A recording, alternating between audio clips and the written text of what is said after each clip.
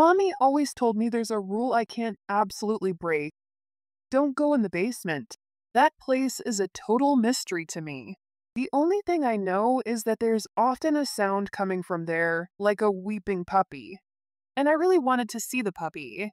So one day, I opened the basement door and tiptoed downstairs. There was no puppy, and then Mommy yanked me out of the room and yelled at me like never before.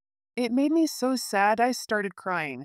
She told me never to go in the basement again and then gave me a cookie. In the end, I never asked her why that boy in the basement was making noises like a puppy or why he had no hands or feet.